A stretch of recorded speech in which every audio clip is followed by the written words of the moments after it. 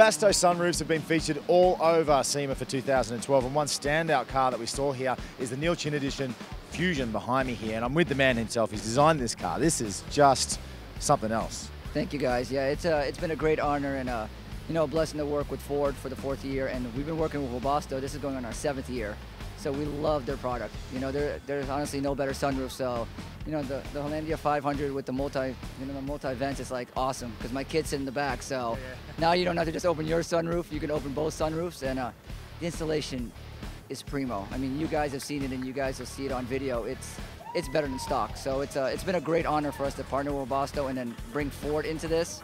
It's a win-win for everybody. How did your partnership start up?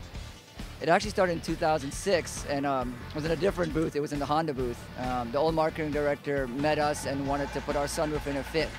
And from there it just took off, and now we've done a couple of GM projects, Chevy Camaro, Pontiac G8, and this is our 4th Ford with Webasto. We did a Fiesta, an Explorer last year that won the GM Design Award, and then now the Fusion. And it's awesome because the car's brand new, so they got to put their sunroof in something that hasn't even come out yet, so it's been cool. Obviously, this is an unusual color for a custom car, but I think you'll agree when I say this, it just works perfectly.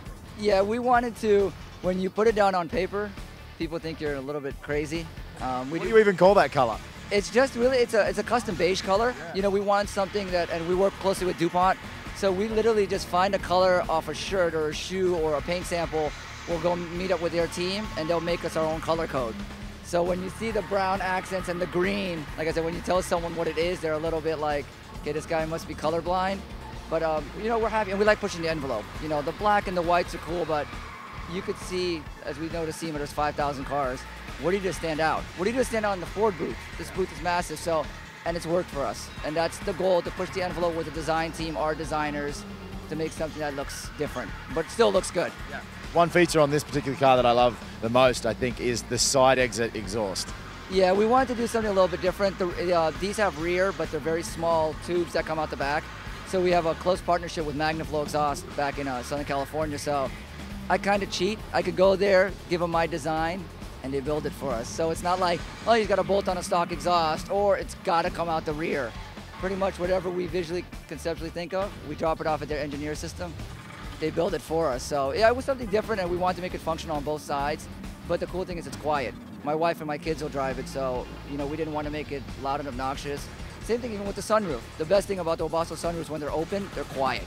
You can talk on your cell phone, you're on your Bluetooth, and you don't hear a bunch of noise. So that's something cool that we wanted to incorporate into the whole build.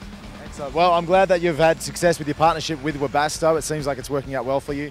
And if you want any more information on the products that you've seen here, just head to webastowshowroom.com and you can check out some photos of the car as well.